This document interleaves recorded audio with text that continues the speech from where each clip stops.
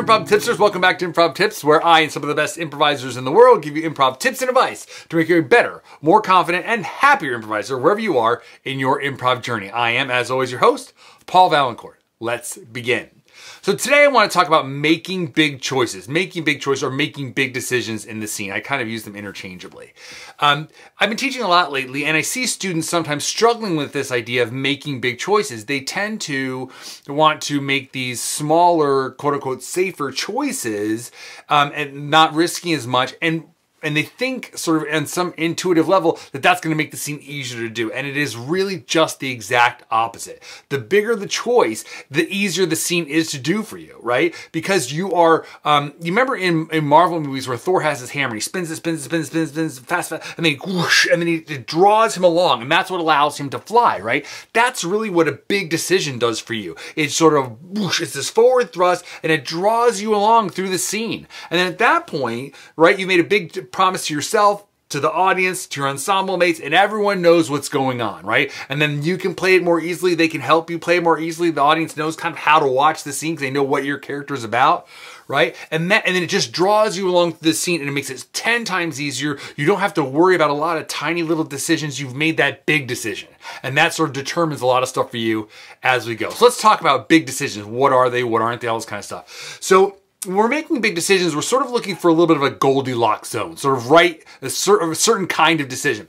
We don't want things that are too small, like I'm kind of happy, I'm kind of sad, I'm kind of nice, right? Obviously that's too small, right? And by the same token, a big decision doesn't mean the loudest, wackiest, most surprising thing. It's not things like, oh, I'm made of rubber. Oh, we're doing the Star Wars trash compactor scene, word for word, right? Or I'm just going to yell the whole time. These are sort of quote unquote big decisions, but they're just not the kind of big decisions that we want. We want something sort of in the middle, something that is still about our character and about our relationship with our partner, but that we can commit to in a very big way, right?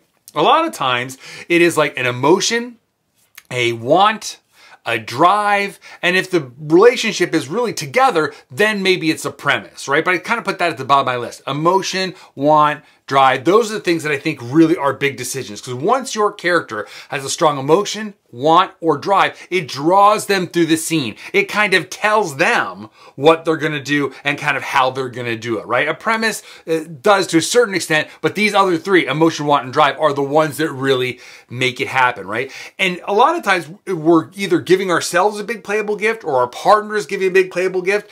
And the way to turn that into a big decision or a big choice is to just turn that up and play that idea to the nth degree, right? So it's not inventing something totally new. It's taking that in and then deciding how to play it. I made this video, ding, ding, about discovery and decision, and it talks a lot about that, okay? And then once we have that big decision or that big choice, it's about how do we play it. And I made this video, ding, ding, have, say, do, and there's 3 different ways to play a gift that you're given, and that really helps you amp it up, right? But let's use an example, if we could.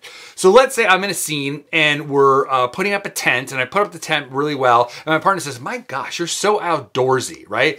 Right then, I could just be like, yeah, well, I like camping and you know, we always used to go camping when I was a kid or whatever, and that's fine, but it's really a small choice. That's not a big choice or a big decision, right? For me, as a player, having done this a few years, I usually turn it all the way up, and then maybe I'm like Tarzan. I was just like raised in the woods, and I don't necessarily need to talk about being raised in the woods, but I am there. There's a snake, snap that snake snack and just eat that snake or put it on the fire, and I can whittle a frying pan out of a tree or whatever. I'm like super like Tarzan, or maybe I'm super survivalist guy. And I've got like a backpack full of all the survival things that I need. And I know all the ins and outs of making the forest work for me. Or maybe someone who really loves nature. I just embrace nature in this way. All of those are 3 different takes on it. And all of those things I could turn way, way up off the big playable gift that my partner gave me of outdoorsy. So really, I ordinarily say that what your character ends up being is the gift that you're given plus how you play it equals your character.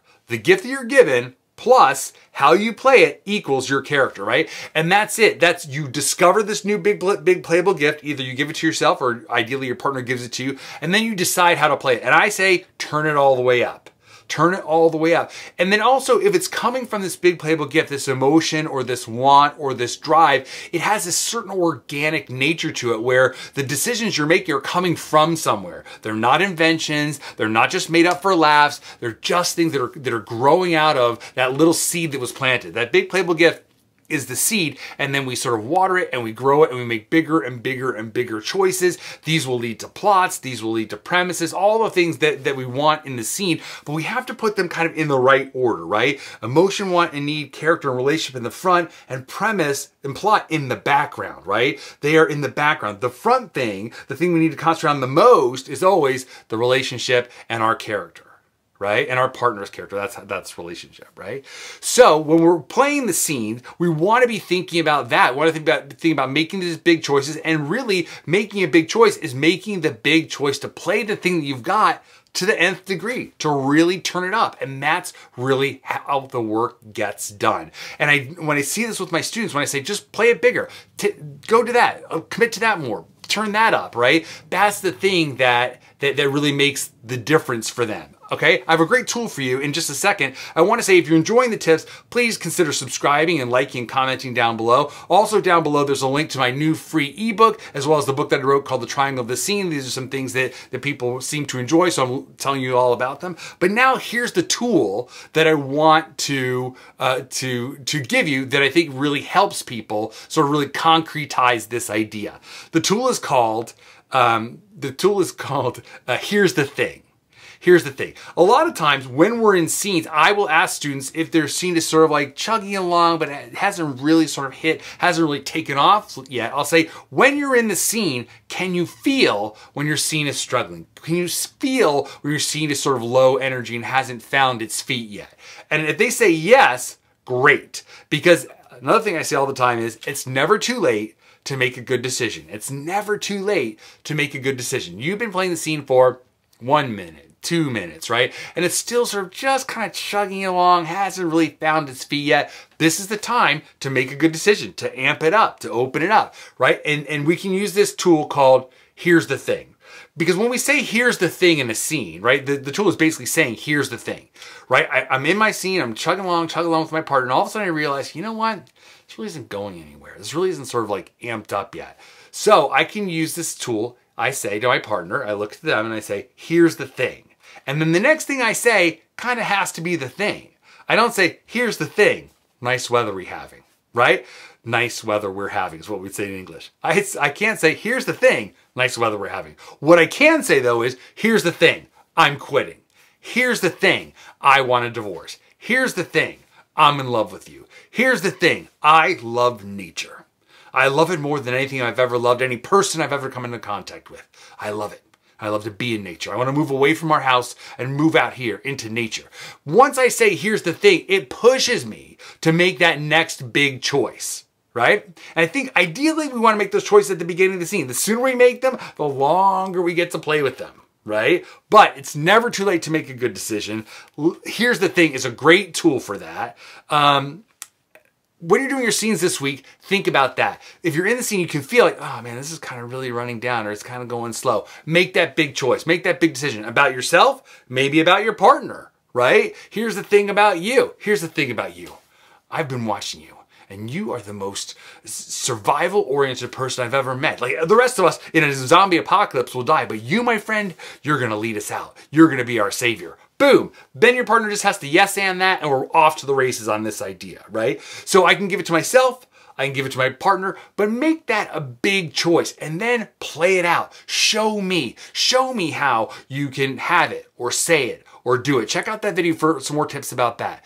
Thank you guys for watching. Here's another improv tip you might like, and here's another one that you might like, and I'll see you next week.